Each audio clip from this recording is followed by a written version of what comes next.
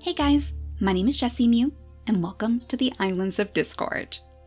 This is going to be a brand new series on my channel that's kind of like a combination between a challenge series and a more story-driven series. Maybe leaning on the side of story-driven because we're going to follow the oftentimes bitter rivalry between two very well-known groups of siblings in our lore. Here we have Seafoam and Quicksand, the Balance Sisters, and Rodukro and Kuvan, the Bandit Brothers. As they represent two opposite ends of the moral spectrum, these two can just never seem to see eye to eye. Whenever both groups are involved in the fate of our tribes, you know that trouble is sure to follow. So I thought we would deepen the story behind them and follow them as they descend back into the mortal realm. They've decided to shed their godly bodies, all of their powers, just so they could compete in this little challenge that they made. So this will decide once and for all who is the superior pair, and who has the power to lead a tribe to greatness. Before we get into the guidelines of the challenge itself though, I did want to show you the creatures that we'll be playing with. Seafoam and Quicksand in particular look so different from the way that they were back when they were first born. With these updated graphics, honestly, I thought that I did something wrong with Seafoam at first, but it's just because they look so different compared to the Fernleaf Islands, back where they made their home. So Seafoam and Quicksand both have some custom gem colors too. I gave them this light aqua blue, kind of to show their connection to the sea. And here's Quicksand too, of course. She looks a little bit more similar to her previous model, and I tried to get all of their genes as close as possible to the originals. I had a little bit of trouble with the Bandit Brothers though, because I think there might be a difference in the way that the mask is generated now. I couldn't get it exactly the same, but I tried my best to get it as close as possible. And I figured the Bandit Brothers are known for changing their masks so often, I guess it would make sense if they made little tweaks here and there, especially as they're returning to the mortal realm, opening a whole new chapter in the book of their legacy. Now the Bandit Brothers have a silver gem color because I thought it blended in super well with their mask. They have to be very sneaky after all. Those two gem colors will help us tell apart the different factions on our island because they're going to be trying to amass followers to help them grow, to help them regain the powers that they lost here. And as for all of the other settings, I did tweak the age limits too. Babies are now around for 2 days, children for 3, teens for 5, and adults have a lifespan of 40 days. So that's 50 days total, and that's going to be very important later when we get to the rest of the guidelines. The pregnancy duration is at 3 days, so a mother would have to wait for her baby to grow. That way the baby will be out of the nest before she can have her next one. I also increased the multipliers on enemy damage, hunger, environment, and the healing a little bit too. Basically just so predator attacks will actually feel significant here. We had to increase it since we increased the length of their lifespans. I think the only other change that I made would be in the gameplay settings. I gave them 40 pieces of food to start with since we have 2 different factions, so just 20 for each. Nesting material is the same because the bandits are never going to use this. Just like when they were around in the Harmony Islands, they're only going to be using the permanent nests they find around the world. The bandits are far too lazy to build their own nests. So I guess the nesting material would only go to the Balance Sisters. And maybe as a way to, again, show that duality between them, they're only going to be allowed to use the nest that they build. I have a tribe size limit of 20 creatures, and that doesn't necessarily mean that it has to be an even split between the factions. It's just a way to limit the amount of creatures that we have on the island, because more than 20 and it gets too hard to tell their stories. I've also activated blind gene mode, and this is going to be the very first time that I'm playing with this, so I'm super excited to see what sort of challenge it presents. This, I think, is a little bit of a gift from the Bandit Brothers. Maybe before they descended into this realm, they decided to steal this power too. That way none of our deities will be able to peek into the future of their tribe mates and see what potential they're hiding deep down underneath. It'll be important that all of them are on even grounds after all, because we're going to be using the mutations in our mutation menu as a show of power for our factions. All of the world settings should be exactly the same. I don't think I turned off a single thing in here, so everything has the potential to spawn. But yeah, that's the basics for the settings. So let's go ahead and set up our deities on their brand new home. As is typical for brand new tribes, I think we're going to choose the grass mingle to start them on.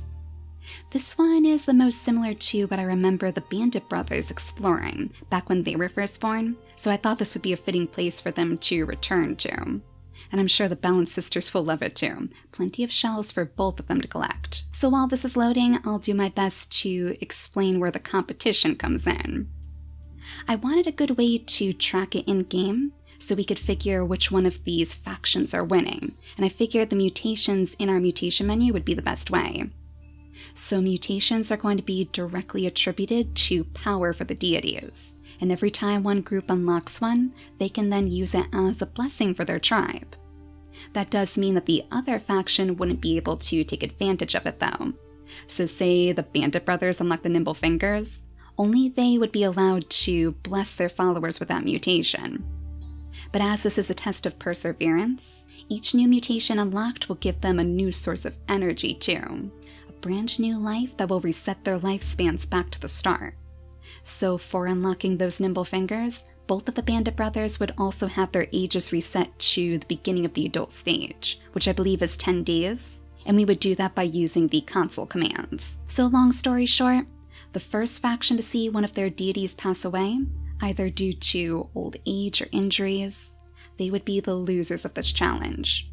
We want to see which one of the groups can build together a strong enough team to unlock the most mutations in their time here. And in order to keep things interesting, I think we're also going to make a rule that after a certain amount of days, we need to go to a new island. Maybe they're seeking out new opportunities, new ways to unlock mutations of course, so they would need to head off to new places to find more creatures. Right now, I'm not really sure how many days I want to choose. I'm thinking either 50 days or 100 in-game. 50 would be a little bit more of a fast-paced challenge, but maybe less time to really evolve the island's story. So let me know what you guys think. I think I'll actually make a poll on this video so you guys can help me decide. Either 50 days for a very fast-paced challenge, or 100 days for some more in-depth stories. Since our creatures on this island only have a lifespan of 50 days to begin with, the first option basically ensures that we would only see one generation per island. So it's up to you guys, but if we find that we prefer a different way later, we can always change it again down the line. So I think that means that we are officially ready to start on this giant grass mingle island with tons of different biomes. In fact, it looks like there's quite a bit of savanna out here, and I think that's something that the Bandit Brothers in particular would be very, very happy to see. We often find permanent nests hidden away inside those savanna grasses, so they'll probably want to find a place nearby to settle down. And of course, with their adventurous ways, they are going to charge straight off into the darkness first thing. But I do want to check, since we have blind gene mode on, that means if we click on this tab right here, oh my gosh, everything, literally everything on this list should be a giant question mark. So we can't see a single one of these genes. It's the same if we're in the family tree too. Alright, so everything is left up to fate. That also means that if our deities have some children, there is the potential that they could end up sick. We can't even see immunity genes, so this could end up being very, very tricky. But I see that we have a crabbit over here. A crabbit guarding all of his shells in the ocean. So I think there's a pretty good possibility that our Bandit Brothers would go straight after the crabbit first. I mean, they can't resist. They would definitely try to steal some of those shells for their own. Let's have Rodukro jump into the water first, lighting up the way for his brother. We'll have him settle down in the ocean too. This should be just shallow enough that they could try to crack open some of these shells. Though of course, since they don't have Seafoam's nimble fingers, they are going to struggle quite a bit with this. That doesn't mean that it's a bad thing though. Even though they're not cracking open the shell, that's still giving them the opportunity to unlock the Cracker Jaw in the mutation menu. So that would definitely give them a boost if they unlock one of those right off the bat. And Seafoam and Quicksand, you two are going to be a little bit more cautious about this. I'm sure that they would also want to settle down somewhere near the tide pools, but since the Bandit Brothers have gone this way, I think they're going to want to keep their distance. Oh, there's a berry bush out here too. Well, Seafoam, you might just be the voice of reason. We'll have you come on over here and grab some of those berries. There's not very many, unfortunately. I guess Vankir isn't doing you guys any favors either. It makes me wonder what the other deities must think of this challenge. Since I am using the big name list for this challenge too, full of all sorts of names that you guys have left for me, I think what I'll do is maybe place the deities' names in there as well. That way if one of them does want to grace us with their presence, they could help out the faction that they deem most worthy. But does everything look safe over here for your sister, Quicksand? Maybe we'll have her jump into the water? Luckily, there's still enough ground lit up that Seafoam will be able to follow her, but I think she just wants to make sure that everything is safe here for Seafoam. She was always very, very protective of her sister, and that's because of that giant claw, of course. She's the one who's going to be doing most of the damage here. Oh my goodness. And just as if you guys are back on the Fernleaf Islands again, look at all of these shells that you have to collect. I mean, granted, the Bandit Brothers are not hurting for shells either, but I think that Seafoam is going to be very happy to see this. We even have one of these water-breathing plants over here. I wonder if maybe... oh geez. If maybe we could lead Seafoam over here to grab that up. Then she wouldn't get hurt if she goes for the deeper shells. But we're gonna have to make sure that you guys don't get stuck by any leeches. I wonder if that would actually count as an attacking action? So it would get you closer to unlocking a mutation too. But look at this. Has the leech actually left a little present for you? I swear that wasn't there the day before. That is quite interesting. Well, I do want to bring Seafoam over to the water plant, but I think we should probably set her up on this tile. So Quicksand, it sounds like you're going to have to try to get rid of this leech for us right away. We'll have her jump onto the shore, slash the leech, and yeah, I'm almost positive that's going to count toward attacking. So that's a much easier way for you to unlock those genes. As long as you stay on your toes anyway, because the leeches could still surprise you. Now as for all of these other genes in here, the ones that are unlocked by default, like the eyesight, the normal ears, I'm still toying with whether or not we're going to be allowed to use these, so let me know what you think. Maybe the genes that are already unlocked, as well as the genes that would unlock for both factions, kind of like the fertility here. We might say that neither of the groups are allowed to use any of these, which would certainly raise the challenge a little bit too. If we do have an issue with blindness, because I know that a lot of the wanderers around here are probably going to have that hidden away in their genetics, not being able to correct it with the normal eyesight might be very, very difficult indeed. So again, just let me know what you guys think, and we'll tweak this challenge as we go. Let's have you guys sniff around again, though. Oh my gosh. Okay, it might be time to abandon this mission. Look how many Crabbits have come out after the Bandit Brothers. It's like they literally know the Bandit Brothers have come back to steal every last one of their treasures. Well, 3 against 2 here, you guys know your odds. It's time to abort the mission. Come on down to the tide pools. Watch out for leeches, of course. But maybe it's time for you guys to find some followers of your own. If you can find another creature out here to help you, I'm sure the odds will be much more in your favor. Then you can come back and get rid of those Crabbits and steal every last one of those shells too. This is part of the reason why Seafoam has just never understood the Bandit Brothers. She's not really here to steal any treasures. It's not about the adventure of it, really. It's just about sustaining her tribe and keeping her sister strong. That's why the Balance Sisters always give their gifts to those who show a good united front. So tribes that work together are more likely to see some blessings from the Balance Sisters. And I guess that means that tribes who are particularly adventurous would see their blessings from Kuvan and Rodugro. But more adventure just means more opportunities to find ways to unlock their powers. So, have the Balance Sisters ever seen these water-breathing plants before? I guess they must have. These were added with the aquatic update, right? And the Fernleaf Islands definitely came after the Tribe of the Tides. So I would assume that they're probably familiar with this too. A little gift from Splash himself. We'll have Seafoam go ahead and take the water-breathing plant, so she should be able to breathe quite well underwater. And then Quicksand, you might want to scoot over here. Actually, can she catch the piranha fish too?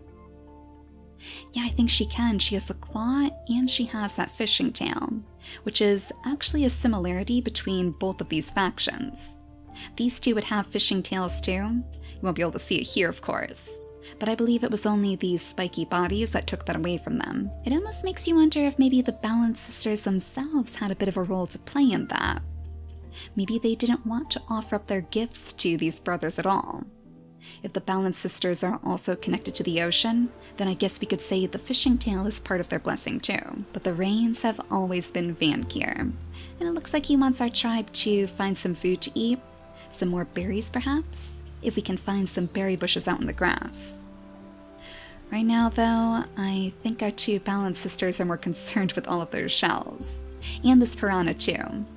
Let's have Quicksand go ahead and scoop this one up, kind of as a preventative measure. Never know if more leeches might be lurking around in these waters. And now let's have Seafoam finally dip her toes into the deeper portion of the ocean. She is fully submerged now, but she should be just fine with that water-breathing skill on her. Still, Quicksand is going to be watching very close. We'll have her hover on the shore, maybe digging out a little area for her sister to return to, because I'm sure she's going to need her rest after this. Unfortunately, she still can't smell any berries in the distance, but I guess the coconut trees would actually be pretty good too. I always connected the coconut trees to the Bandit Brothers because of their ability to daze our creatures if they're a little bit too careless and settle down beneath one. But since Seafoam does have the cracking ability, I guess she would be able to pick those up with ease. Now, Rodukro and Kuvan, let's have you move a little bit further down the shore. Oh, look at this! A tiny, meager little offering from Vankir, the tiniest of all. Well, that's awfully fitting. Do you think maybe he was sick of you guys stealing his berries too? And if you two are going to be settling down inside the savanna biome, I guess this is pretty much all that you're ever going to find. Oh, or not. Oh my goodness, I forgot all about these things, the termite hills. That's another thing that you guys are probably going to have in abundance out here. Do you think that means maybe they'll run into a little anteater too? I mean, that would be awfully lucky. I don't think inviting one to the tribe is going to be enough to give them the mutation, but it would certainly help them unlock it faster and with a little bit less pain involved. Yeah, this is perfect for the Bandit Brothers. I could definitely see them invading Termite City, cracking open all of those towers and stealing their goods. So let's go ahead and skip the turn again. Day 3 on this island, and still no sign of wanderers. Let's have them sniff around again just in case. Oh, hello. Mr. Dodomingo. Do you perhaps know where a permanent nest is hiding? I guess they would actually use the Dodomingos to track down their nests, wouldn't they? That would be a great way for them to run into those old abandoned bases. Well, it's going to be pretty tricky for you guys to worm your way around to the Dodomingo right now. It looks like the only safe way through is right here. So we'll have Kuvan go ahead and pick up the grasses. And I am so tempted to have him take a swipe at this too. Crack open the termite hill. I mean, you must be curious. You have never seen something like this before. Yeah, curiosity always gets the best of the Bandit Brothers, so go ahead and crack that open. And then of course we have the issue of the termites on your fur. Actually, is that going to cause your brother to get injured? Ooh, with those spiky bodies. Yeah, look at that, he did take some damage. Oh no! Kuvan, the curse of curiosity. Adventure might lead them to more opportunities, but apparently it also leads them to a little bit more pain in the process. So if they do unlock a mutation, and we reset their ages to the beginning of their adult lifespans, that's still not going to get rid of the damage that they've taken. In order to do that, they're going to need to find either a healing fruit out there somewhere, or they'll have to find somebody with the purse now to melt away all of the damage that they've taken. So our deities have to be super, super careful with their mortal bodies. Oh my gosh. Oh, our very first wanderer. Almost as if she's been lured here by their quiet cries of pain. Little Lala. Oh my gosh, what an adorable name too. Oh, that's going to be so hard for me to get used to. I keep thinking that we can just look at their genes. But you, Lala, you are a complete mystery to the Bandit Brothers. We have no idea what sort of secrets you might be hiding deep down inside. Unfortunately, we're out of turns with them too, so that's kind of like the worst possible time for you to turn up. Well, I'm sure she's probably going to stay over here.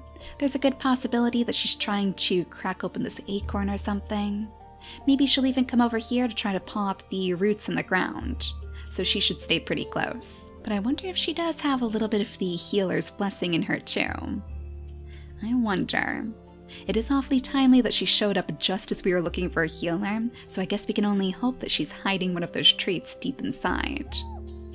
Now, Seafoam, you look like you're fine? Oh no, but every last one of your shells? Oh my gosh, every last one of them was taken away by the tides. Oh, Seafoam. We usually connect that to one of the Bandit Brothers' tricks. But of course, with them here on this island with you, that can't possibly be the case. It's just the fickle ocean playing tricks on you instead. That has to be so heartbreaking though. Here she was all ready to charge into the ocean and find those shells. But it looks like that's not going to happen now. Instead, you're going to have to make do with all of the coconuts on the shores. Something tells me Quicksand is a little bit happy about it though. Like a little bit relieved in a way. She was probably worried about her sister, and she knows she can't follow her down here. If we could only find another one of those water-breathing plants, it might be a different story then. Then both of the sisters could descend into the water and collect a whole bunch of food to entice somebody to their side of the challenge. Oh, little Lala, have you come over here to inspect Rodukro? It seems like she's wormed her way around. Maybe she's making sure that all of the termites are successfully peeled away from those quills of his. It's Kuvan, after all, who has the injury still. Luckily, he's not bleeding or anything. He just has 2 days worth of damage sitting on his lifespan. So let's go ahead and skip the day again, and then we'll make sure that we... No, that we invite her right away? Oh, Quicksand, what a terrible start for you two. Now you even have a Bergina looming over your shoulder? Oh, well, we know that Quicksand isn't one to back away from a fight, especially if it means keeping Seafoam safe. But you're going to have to be very, very careful about this. I wonder if maybe this might be a gift from Anime. If maybe she's trying to show you that she's watching. She probably saw you attacking those leeches before, and figured if you want a real challenge, if you want a real good way to unlock that claw for your team, then you might need one of my trusty Berginas to help you out. Well, we'll get to you in just a moment, because right now we need to offer up a little bit of food to you, Lala. Let's have Rodukro offer up his share of food. Oh, excellent, and we have some more back here to replace it right away. Oh my goodness. And with that big nose of yours, you can finally smell deep into the grasses too, revealing yet more of Termite City and plenty of berry bushes in the distance as well. Now it looks like they've actually run into one of the poison berry bushes, and that in particular has me very intrigued. Even though none of our factions have a way to safely pick from the poison berry bushes yet, that seems like something that these two would definitely instruct their faction to do. No pain, no gain after all, and they are all about taking risks. But now that you're part of our tribe, Lala, let's go ahead and change your gems over to the silver color of the bandits. That actually looks very, very pretty against your fur, too. You are fitting right in already. So she's 16 days old? She's actually a little bit older than the Bandit Brothers are right now. So maybe she has a bit more wisdom to share with them. A little bit more experience to lend. But at the same time, she is still very young, so she might still be a bit reckless. And she is also not the greatest at hunting. I see you back there, little bunny, gazing over these shriveled up berries. I guess we would actually have to have Rodukro lunge ahead, so he could swipe at the bunny. That will at least save the berries from getting all picked away, so Lala can go ahead and collect them leisurely. I wonder if maybe this is part of some remedy of hers, since she doesn't have access to the healing plants. And she certainly doesn't have the purse now either. Maybe her ancestors used to mix together berries to try to heal the wounded. With some varying results, of course. And unfortunately for you two, that is not going to help you with this Bergina situation. Oh my gosh, of all the things, Quicksand. Well, I guess go ahead and take a swipe. In fact, you might actually be able to take 2 swipes before you have to dance away. It seems like she can get all the way over to her sister's side, so if she settles down right here by the tide pool, I think she's going to be far enough away that we won't have to worry about damage. So go on, Quicksand, jump all the way back here, and I guess we'll just cross our fingers that the Bergina decides to follow. We don't really want to lose him either, because that's going to make it more difficult for us to find a suitable base. We don't need him ambushing our creatures after all. But at the same time, if it did decide to meander away into bandit territory, I'm sure the Balance Sisters would be just fine with that too. So we should be ready to skip the day again. Let's zoom in over here and see what the Bergina decides to do. Oh, straight into the water. Unfortunately, the coconuts didn't fall on your head, so it looks like you're not dazed. But with only 7 days remaining... Oh, Quicksand, you could actually take care of this Bergina on this turn. Excellent. Oh. Maybe not so excellent. Oh my goodness. Well, we have a peaceful bear.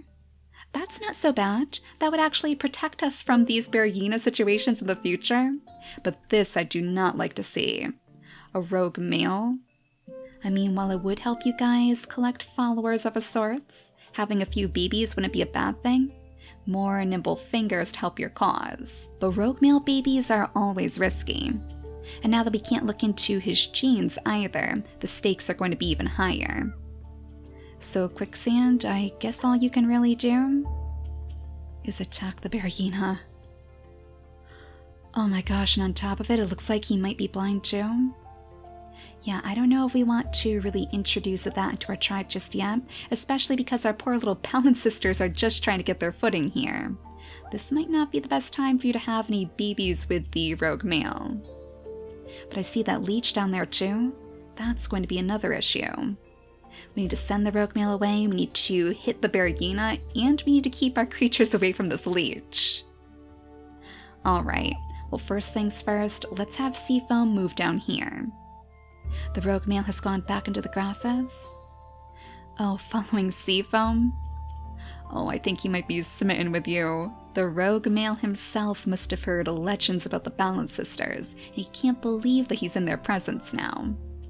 But Quicksand, you're going to have to slash at this leech, and then I guess we're going to have to leave the Bergina battle for a different day. One more swipe just isn't going to be enough, and I don't want to leave you open to the Bergina's injuries. I'm so torn. Do we want to risk this baby? Do we want to let Seafoam have a baby of her own? I mean, it seems like such a needless risk right now, but at the same time, it might be the only way to help their faction grow. So right now, I think she's going to keep him at an arm's length. Oh, she can't even attack him. Interesting. Are you perhaps a little bit smitten with him too? It must be that big body. She only has a 1 attack strength anyways, so she wouldn't be able to do very much damage.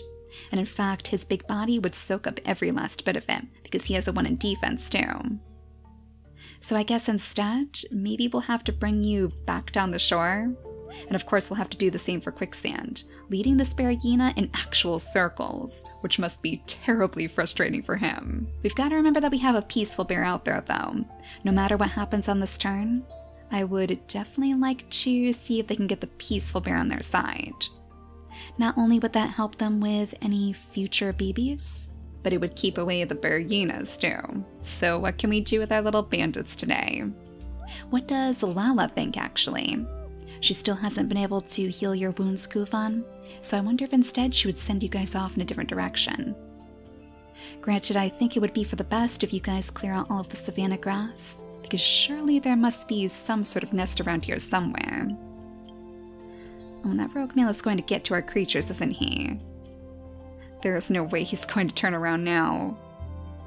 Oh, this is like the worst possible time for love, too. I can't imagine that the Balanced Sisters would want to settle down with a nest with a hyena looming over their territory. This is just a bad situation for them all around. But it's not as though the bandits are going to stop their turns just because the Balanced Sisters are having some trouble. So no matter what happens here, we're going to have to carry on with their turns. So a little swipe for another bunny from you, Roducro, and we'll have you pick up that meat too. And there's the first rogue male baby. I am not surprised to see that. We'll have Kuvan sneak around this way. Oh, I was going to have him clear out the grass, but it looks like there's not very much grass for him to clear out on this side. Maybe Lala will have a little bit of extra luck. The savannah sure does have quite a bit of stuff in here, but we still haven't found a single one of those permanent nests. Oh, that's right. We have the Dodomingo to follow. Oh, Lala, I wonder if maybe you've been following the Dodomingo? She did come from the generally same direction after all. Maybe she and the Dodomingo have even been working together. And now we have this situation to take care of. Oh, Mr. Pokemale. If only we could make you part of the Balanced Sisters team, but he's just far too flighty for any sort of commitment. So it's very likely that he's going to be off on his own again once we pass the day here. And honestly, good riddance, at least as far as the challenge is concerned. I do appreciate that the Balanced Sisters are both going to have a baby though. I mean, we can at least cross our fingers that the babies will still have the claws and the nimble fingers. Maybe this will be a good way for the Balanced Sisters to finally get ahead. Even though their lives might be a little bit more chaotic than the bandit side of our journey, they'll have a leg up if they have more creatures on their side. And especially if they're their own children. It's actually kind of funny how these two sides are so different right now. The bandits quite fittingly are just taking in any rogues that they come across, while the Balanced Sisters are actually settling down and starting a family as a way to create their tribe. But Quicksand, please, go ahead and get rid of the hyena for us. That is going to be number 1 on the list. As our rogue male goes off into the darkness, running off to find his new adventure. We'll pick up the hyena meat and try to figure out where we're going to go next. I guess the best course of action would probably be to go back to the peaceful bear. Maybe we could see if we could offer up a little bit of that extra nesting material, assuming that nothing else dangerous is in our path right now. It looks like we're all good, so Quicksand, go ahead and scoot around the edges of the palm tree. We'll have Seafoam jump in front of you, maybe trying to scout around for some more of those delicious coconuts too. As she sniffs into the darkness and finds the peaceful bear waiting right on those very same shores. See, I think in the next episode, these two are going to try to make friends with the wildlife. A protector for their potentially blind babies as they find a place to truly settle down. And as for the bandits, I'm sure they're going to continue carving their adventurous pathways deep into the savannas. It actually looks like the savannah leads straight over to this tree. They're all kind of connected in their own ways. And if we follow this entire strip of savannah, that would actually lead us over to the jungle ports. You know, I don't think I mentioned, when we do eventually migrate, we are only going to be allowed to bring our 4 deities. So while they go off in search of new opportunities, new adventures to be had, everybody that they've shaped here will be forced to stay behind. So that means no matter how big of a family the Balanced Sisters grow beneath these trees, they're going to have to leave them when the time eventually comes. I think that'll offer an interesting twist to the challenge, especially as far as healing is concerned. I mean, if we do find a purse-snout creature out here on the grasses somewhere, we would have to basically abandon them once we're ready to go. So just because one group has an advantage on one island doesn't mean it's going to last on the next one. So I hope you guys are just as excited about this story as I am. I'm really looking forward to fleshing out the personalities of our deities some more. So as always, feel free to let me know if you guys have any suggestions for guidelines that the factions might follow, kind of like the nest rule with the bandits. So let me know who you guys are rooting for, but for now, thank you all so much for watching, and I'll see you all next time. Bye guys!